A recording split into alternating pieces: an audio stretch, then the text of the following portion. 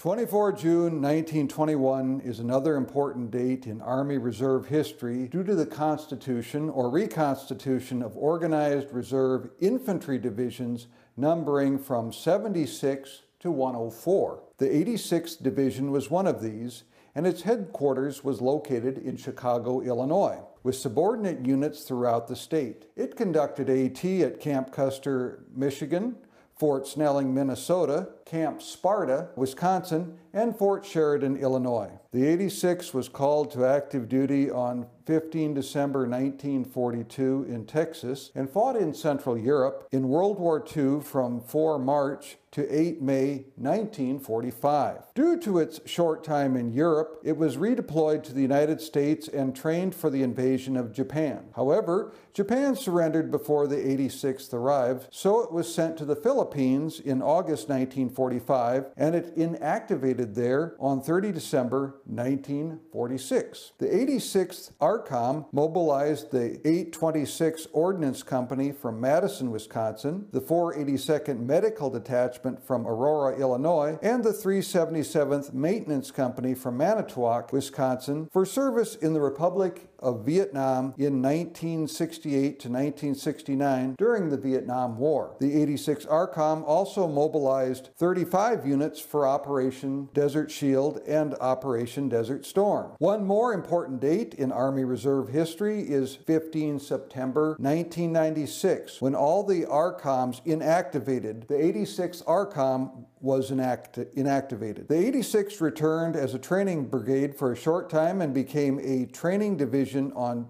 18 September 2010, and it is located at Fort McCoy, Wisconsin. Happy birthday, Army Reserve!